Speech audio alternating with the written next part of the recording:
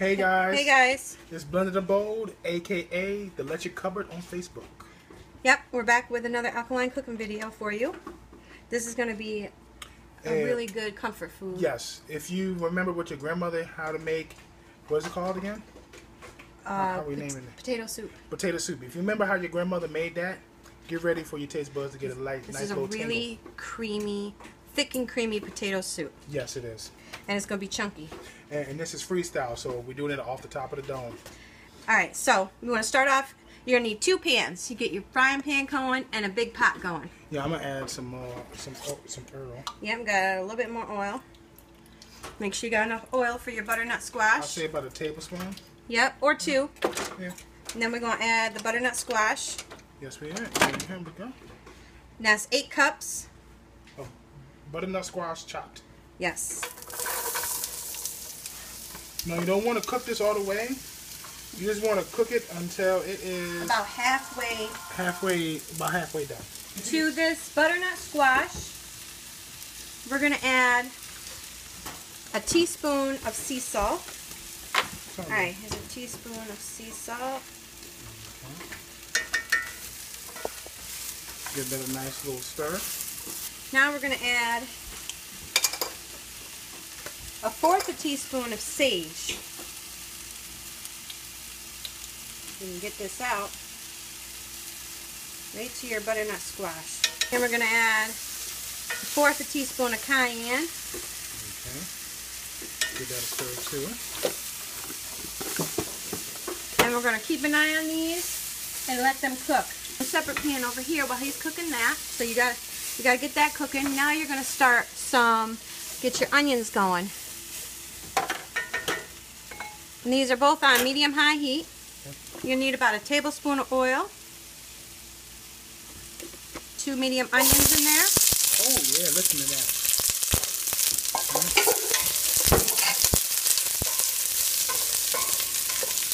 Alright, to your onions, you're going to add 1/2 teaspoon of sea salt, a couple of dashes of ginger, and 1/2 teaspoon of onion powder. And stir it in real good. Let them marinate. Let them cook up a little bit till they're translucent. Well, while you got your onions and your butternut squash cooking, we're gonna make some hemp milk. So now, while these two are cooking, let's get this hemp milk made. Thank you, honey. You're welcome. To get you a little mixer, we're gonna need a thicker hemp milk. So to make it thicker, we're gonna add more hemp seeds than we normally would. You got the measuring spoon? Right here. All right, so we're gonna add 3 tablespoons of hemp seeds. And we're going to make 2 cups of hemp milk, but we're going to start off with only a cup of water in here to make sure the hemp seeds get blended up well before we add the rest of the water. Alright, let's get these blended up real quick.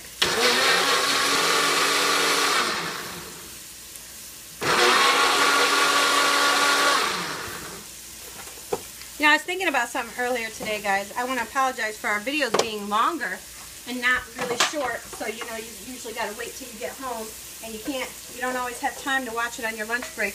But our videos, we keep it real and unscripted. Yes. Now we're going to put the rest of the milk in here. We're only doing 2 ounces, or I mean 2 cups. So I'm filling it up to the max fill line, which is 16 ounces, guys. Okay. We're going to put the top back on there. Nice and secure. Give these onions a little stir. Make sure they're not sticking. And we're going to pulse it again. Go ahead. Okay. That should do it. Alright, we'll get this out the way and leave our hemp milk here. Yeah, people get angry because they're long, but we keep it real with y'all. We consider y'all part of the family, so we're going to keep everything unscripted. We're going to keep it raw. Because this is how we cook when we're in the kitchen. That's how we're able to create the dishes that you see on YouTube. Because we cook together. Alright, these onions are looking pretty good down here. Yeah. We'll let them cook a little bit more. Squash looking pretty fine. We're going to let these both cook up a little bit more until this is about halfway cooked. Do not caramelize these. We're only going to cook them for about another 3 more minutes. Yes. Be right back. Alright guys, the butternut squash is still cooking over there, but now the onions are ready for the next part. You see how they look right now? They're not quite caramelized yet, but they are almost. So now it's time to move on to the next step. We're going to add a tablespoon of oil. And that's grapeseed oil that we're using, guys. I don't have my 4th cup measuring cup handy right now, so we're going to use 4 tablespoons. For all of you that don't know, that 4 tablespoons is 1/4 a cup. In case you can't find yours, this is a 2 teaspoon measuring spoon. Alright, so we're going to start stirring in this flour real good here. Alright, now get your hemp milk if you can get it open. Okay. I'm sorry. No, it's okay, babe. I put the incredible heart muscle on it. Start dumping your hemp milk in here. Alright, so now we're going to start mixing in this hemp milk in with the potatoes, or the onions, not the potatoes. Okay, keep mixing. We're going to mix until this thickens up real nice. Now once their squash is done over here, you're going to set it aside and move it off the heat. Turn your heat up just a little bit, not much. There they go. Yep, there you go. Move them to this. Alright, the squash is done to where we want it. We don't want it all the way cooked, so you're going to move it to the side now. It's a little more than halfway cooked. Alright, back over here. There we go, peoples. Move it off the heat.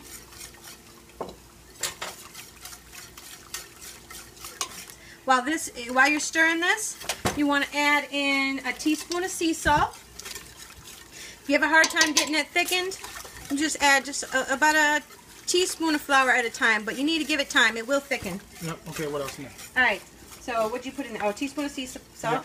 Teaspoon of oregano.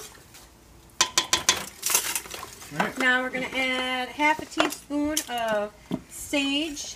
Half a teaspoon of sage, coming right up. And then while he's getting that teaspoon of sage, we're going to add a dash of clove. Half a teaspoon of sage. Add 2 more teaspoons of flour in here, guys. It's thickening a little, but go ahead. 2 tablespoons. There we go. That should do it. Like I said, this is a freestyle recipe, guys, so you're watching through most of the process. Alright, so now we're going to add a couple dashes of ginger. Alright, and then we're going to add another pinch of cayenne. A pinch. See, I got big fingers, so. Look at that thickening up, guys. You see that? Let's see here.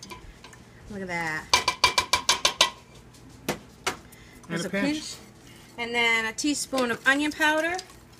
Teaspoon of onion powder coming up. There we go.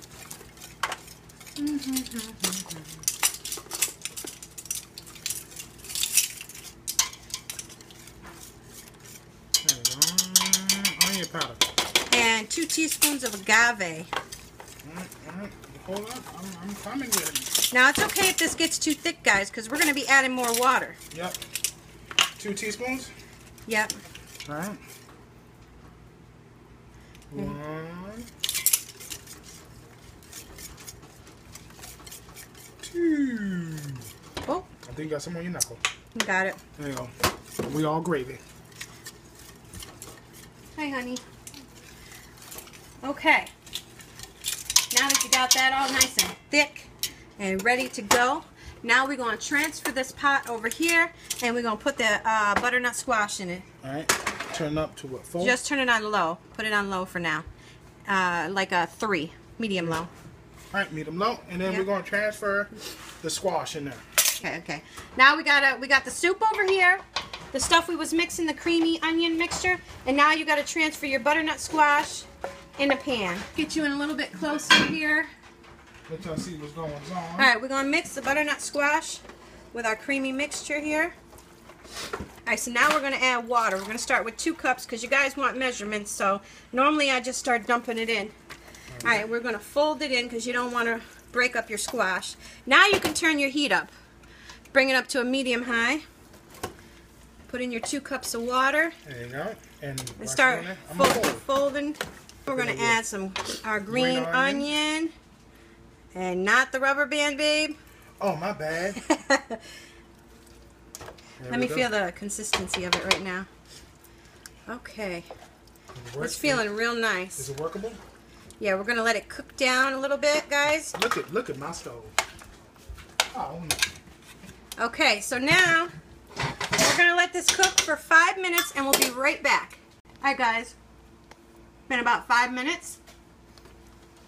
Just keep stirring. Now you're gonna turn your heat down to about medium low. Like I got it on mine on between a 2 and a 3, and we need to let it cook for a little bit. Okay. Stir it periodically. Yeah. Right now it is. Hold on, babe. It's perfect. You see that? Nice and thick. The taste is perfect. It doesn't need no more seasonings. If it starts to get too thick on you in the next 10 minutes, you're going to just add a little bit of water at a time. Basically, we're cooking it until the butternut squash is finished cooking, which won't take long. We're going to put a lid on it and let it cook for another 10 minutes. And every now and again, I want you to stir it. Alright guys, it's been 10 minutes. We're going to check on our soup. Where's my spoon? Oh, there it is. There you go, babe. Is it sticking? No, here, take that. Now is when you want to test a piece of butternut squash and see if it's nice and tender. We're not going to need to add no more water and no more seasoning to this. We already tasted it before we put the lid on it, so this should be good. And this meal should only take you 20 to 30 minutes with preparation of all the vegetables and everything to make. This is another easy meal. Oh, you got a freehand spoon? Yeah, I'm going to give this... Oh, that's bubbly too, baby. You gotta watch Alright, so I'm going to let it cool.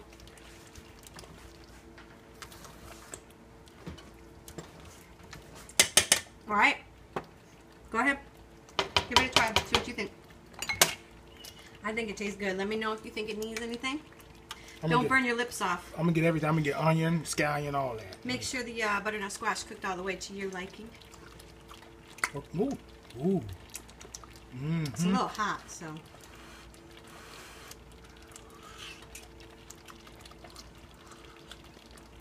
Oh, yeah. Uh-huh. It's good? All right, let's turn this heat down. Look at that, guys. This is how it should be looking. Hopefully this has all been in focus. Look at that. See, nice and thick. This is exactly what you want. Yeah. And don't forget the dinner rolls with it. We got a video we're working on right in the middle of this. So if you see this recipe, look for this recipe because we're making the dinner rolls right now. You know what I'm saying? If you,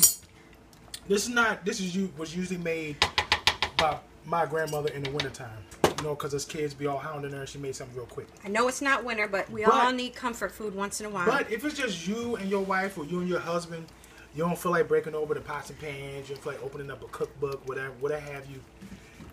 You know what? Put this together. Yes. You know what?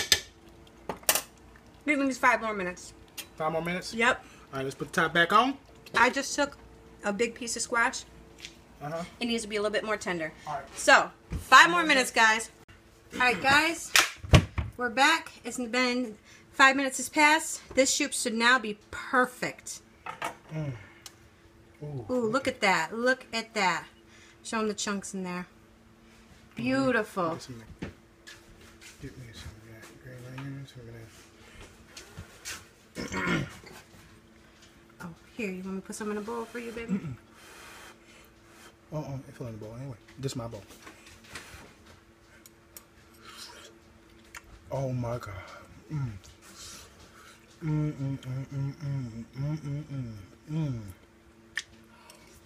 Good? Think it is good? Oh yeah. Like a. That's on point right there. That's on point right there. And I'm a picky eater. That's on point. Okay, guys. This hubby tastes the soup. He loves it. Now we're gonna serve up some dishes. This is definitely done. We only needed that extra 5 minutes. No other seasonings. No more water. None of that. So you want to serve up your soup, and I'm going to show you what you can top it with.